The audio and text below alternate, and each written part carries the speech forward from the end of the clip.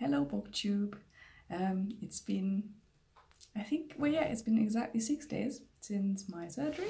I'm still very much in dressing gown phase. It's actually right here. So I just thought I'll take it off because it's signal red and maybe looks a bit weird. But anyway, yeah, I'm feeling slightly better today. Well, at least this afternoon. So I thought I might try and film a video. I wanted to film one about what I've recently been reading, but I felt like I need to gather my thoughts a bit more on this one before I do that. However, I have seen this really fun looking challenge on Scott and Nell's channel, Gunpowder Fiction and Plot, which I think they replicated it from Book Break, Emma from Book Break, and I think she got it from elsewhere. Wait, I've looked it up and I've forgotten the name again. I think it originated from Books Under Covers, which is a channel that hasn't posted in a year or so. So anyway, it's a challenge of 25 books in 2 minutes, where basically you get given 5 fresh prompts and you're supposed to try and rattle off answers for those prompts within 2 minutes. I'm pretty sure that I will fail miserably because I'm absolutely terrible at memorizing these things, or, you know, at thinking on the spot, but I thought I'm gonna give it a try anyway. And yeah, Scott and Nell were very nice and immediately provided some prompts. I also have no way of setting a timer. I think we'll just see what happens whilst I'm recording this. Okay, so oh, I forgot to mention, from those 25 books then, if you manage to say 25 anyway, you're supposed to pick 5 and then review them. Again, this review will probably be very bad, but we're gonna try. Okay, so here we go. Prompt number 1, 5 books titled The, oh that was nice, okay, The Crimson Petal and the White, the New York Trilogy, The Binding, this should be easier than what I'm doing right now, right? The Binding, the... Hello? I'm blanking! Oh, The Unfortunates, because I'm just seeing it there. Shit. Sorry, The Unfortunates, and what's the fifth? Oh, come on, Zina. The Illumination of Ursula Flight. There we go. I did not actually look there. But yeah, anyway. This is terrible. 5 books by authors who write multiple genres. Ooh, difficult. Kate Atkinson writes different. Yeah, she writes the Jackson Brody crime series. So she's got, what's one of them? Got up early, took the dog, or something like that was one of them, I think. And then she also wrote in a historical fiction, which would be Life After Life. And she also wrote a spy thriller of sorts, which was Transcription. That's number 3. And now I don't know where else to go. And this is my cat moving the camera.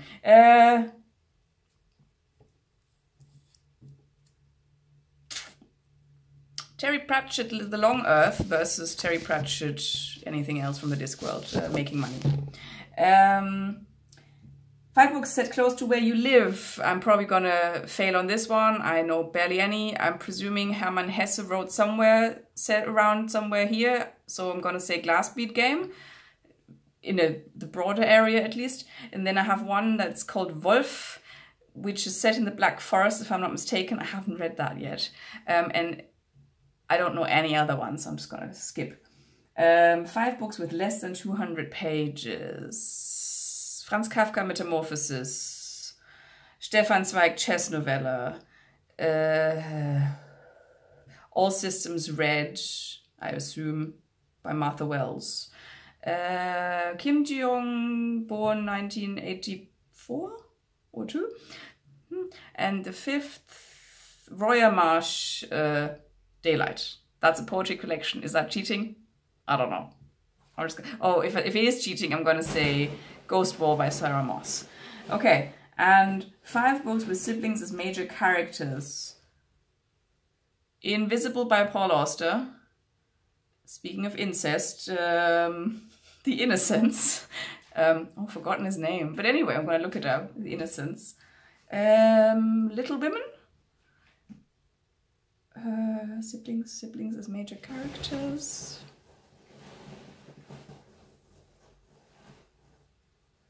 I'm blanking. I'm sure I've read other ones with siblings. Oh, can I look? I don't think it'll help anyway. Have I read anything in recent? Oh wait, The Dutch House. That's important sibling relationship. I don't know. Can you see that cat being annoying? I think he's going to turn over the bin. Yeah, he's going to turn it over, isn't he? Great. Are you having fun? Okay. I've probably failed. Yeah, I've definitely failed. I can't think of any other sibling characters, which is ridiculous. And I've already failed on the place one. Anyway, I'm going to stop it and I'm going to think about what I've just done and try and review the books that, you know, pick a few that I've actually read that I can review in this thing here. So, hello again. As you can probably tell, it is quite a bit later. I had a little bit of a interruption with pain. Anyway, so I have tried to come back and pick 5 books. And I must say that I really don't know what on earth I was doing to myself, trying to sort of come up with these random, what do you say, book titles. Some of them I haven't even read. It was just titles that were on my mind, so I can't review them. And others I've read so long ago that I feel like I'm not really confident in knowing how to describe them. But in the spirit of this being supposed to be a quick video, right? Or well, also because I'm not too well, I don't want to spend too much time. So let's just, you know, preface this with, just as I failed naming 25 books in 2 minutes, I shall also be failing at doing actual real reviews. And this is just going to be a sort of very, very quick, a hot take on whatever I can remember, okay? So, that being said, let's start with the one that I've not read for the longest time, right? So, like, can I even speak today? Okay, let's start with the one that I have forgotten the most about, probably. That would be Hermann Hesse's Glasperlenspiel game. Sorry, this is a bit, it's one of those plasticky covers, so it's shiny. Yeah, the Glasperlenspiel game. I actually really like this version. And it is the one that I bought back then when I was reading it. So, Glasperlenspiel game is Hermann Hesse's last novel, or the last full-length novel, I should say. And I think I was 19 when I read it. It was just after graduating from school and I was in Taiwan. I have very vivid memories of reading it there, which is such an odd choice to be reading in the middle of summer when you're in Taiwan. But anyway, I loved it. But I think most of it went over my head, probably. It's an incredibly cerebral book, or intellectual, or whatever, which I probably deemed myself to be one, you know, as a 19-year-old.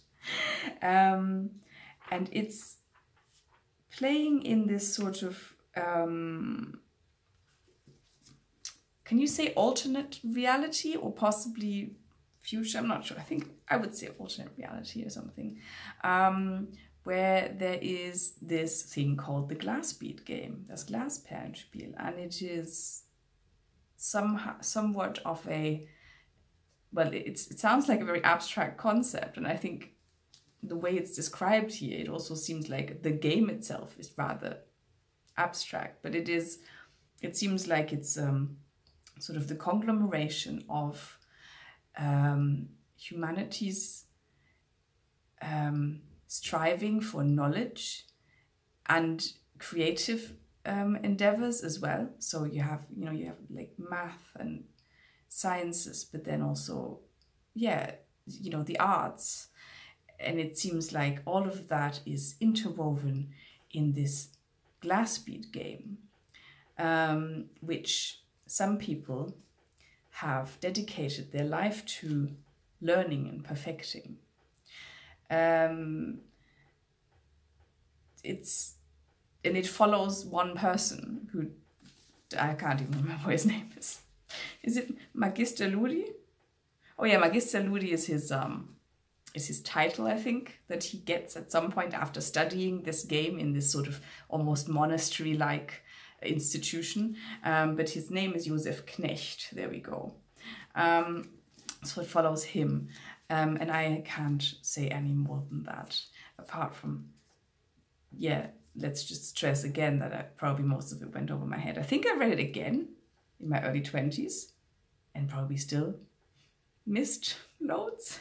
And now I feel like maybe I should be reading it again, as, like 15 years later. That would be good. Anyway, last words for this. If you've never read Hesse, I would not start with this. I think it might put you off him, even though I think it's beautiful, but I think it's, yeah, it's so abstract. I don't think it would be a good start.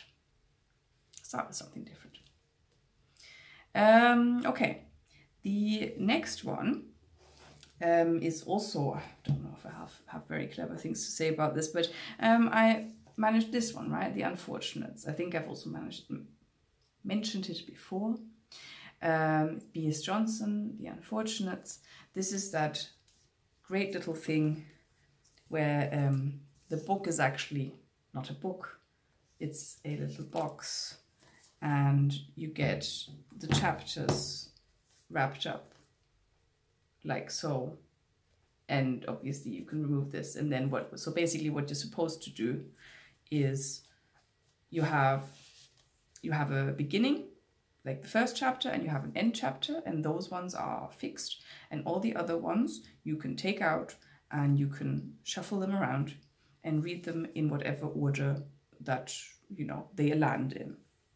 So it's clearly rather experimental. This has not been touched because I have read it, but I've read it for a class where we got these scans of the chapters, and I remember hearing about that first, so I printed them all out and then did the exact same thing. I took all the ones that were not the beginning and the end chapters, mixed them all up and read them, and then at some point I wanted to buy my own. To be perfectly honest, I feel like I may not have read the whole thing. I think we got quite a lot of scans, but this looks like it may be more than what I read. So there you go. That's ridiculous, isn't it? So how are you reviewing a book that you haven't read, or that you're not sure you've read 100%? But anyway,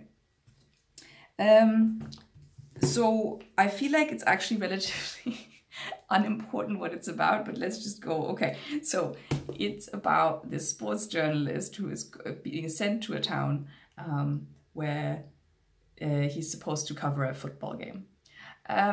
And as he goes there, he thought before that, I think, he thought that he'd never been there. But when he goes there, all of a sudden his memory is jogged. And he realizes that he's actually been there, and not just been there once or twice, that one of his best friends used to live there. And somehow I don't know how he's forgotten. Have I forgotten? No. Well, whatever. So definitely, yeah, one of his best friends. And this best friend has died in the past, like, before this story takes place. He had cancer. And so basically he keeps getting these memories of, when he was with him. His friend also helped him with some manuscripts, I think, because he had, so the journalist has ambitions to be a writer beyond journalism. And yeah, all these things sort of come streaming in for him. And I think part of that sort of experiment of having all these chapters mixed up is trying to sort of replicate how human memory is not chronological and it's rather chaotic. So that I found quite interesting and intriguing or whatever, and I thought it worked quite well. There were a few bits where I thought, okay, maybe this is now a little bit weird. If, for example, you ended up like having as one of the first chapters him being at the football game and then later going to a pub and eating in preparation for that, I don't know if that would work so well, because, you know, he doesn't just describe memories, he also describes his day and what's going on during the day. So I don't know if that would work so well. I guess it didn't happen for me when I read it, so I guess I can't comment on that. But yeah, I don't know. I just love that sort of idea and this sort of experiment. There you go. But if you want to read something a bit more, if you want to try it out, B.S. Johnson, and you want to read something that is more conventional, I would go with Christy Murray's own double entry that has only, you know, a few sort of postmodern elements to it, but it's relatively conventional to read. Okay, what else do we have? We have Terry Pratchett's Making Money.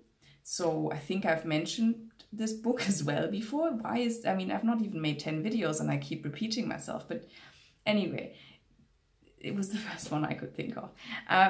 Part of that is because, like I said, Moist von Lipwig, who is the protagonist here, is one of my favorite characters in the Discworld. Besides lots of other ones, of course, because they're all brilliant. Slight interruption again. Okay, so Moist von Lipwig in Making Money. Like I said, this is the second book with him. Did I say that? I don't know. I have said it at some point. So it's the second book with him. In the first one, we meet him where he's supposed to basically revamp the post office because it has not been working very well or at all, to be honest. And he used to be a con man, right? And he's been put in charge of this because somehow the dictator in the city of Ankh-Morpork thinks that he's the right man for the job. And in Making Money, as the title suggests, he is put in charge of the mint because apparently that has been running at a loss. And what I like about this is basically it's one of the things that Terry Pratchett does so well. He puts this sort of, you know, he describes the development of some sort of technology that we may sort of be familiar with, you know, that we have in the real world. Technology or concept, like money. And he puts it into Discworld terms and translates it in a way that makes it quite, that it sort of is a satirical take on our world, but also is quite funny and inventive, you know, the ways in which it differs from what we know here. And I think that's really, really well done in here. And well, apart from that, there's obviously a lot of other fun stuff that I can't remember because it's been, I don't know, 15 years? I don't know. When was this actually published? Okay, it can't have been 15. Well, anyway, it's been over 10 years since I've read it. So there we go. But I think somebody else told me that they started reading Discworld with the first Moist von Lipwig novel, the Going Postal one. And I think that's actually a really good way of doing it. I mean, there's obviously other ways of starting it, either the chronological way or in different other series or standalone books. But I think whoever recommended that to my friend did a good job. I think that's a really good one to start with if you're interested in the Discworld. So that's... But actually, I read this one first because I was given this as a present and I didn't realize that was second. It doesn't really matter, but I would recommend starting with the first. So that would be going postal. Anyway, that's that.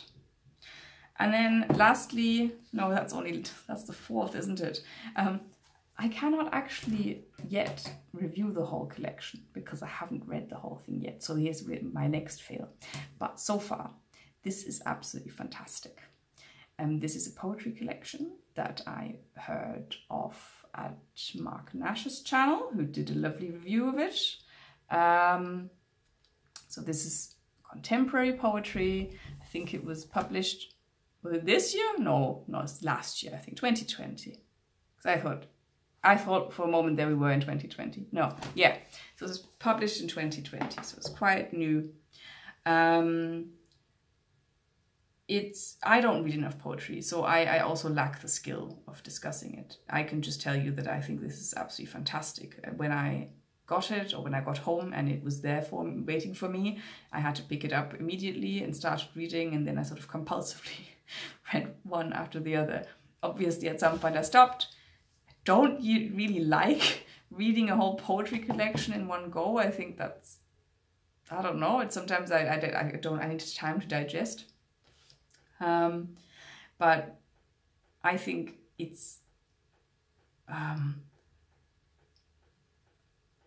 beautifully done. She has something to say, but not only does she have something to say, she also does it beautifully and skillfully. There's some brilliant wordplay in here that I love anyway.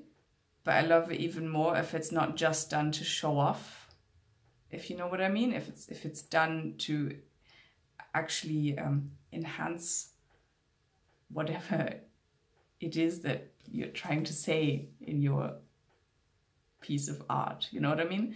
And yeah, I think she does that really tremendously well, in my opinion. And I photographed one of the poems and sent it to my friend, and he said, that reminds me a lot of spoken word artists. And then obviously I had to look it up, and yes, that's actually what she is as well. She's a spoken word poet, spoken word artist. How did you say that way? Anyway, you know, the whole thing that came from poetry slams and stuff like that.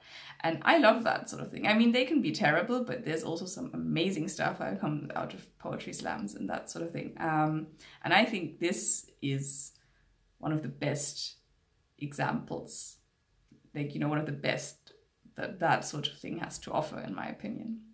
So take it or leave it.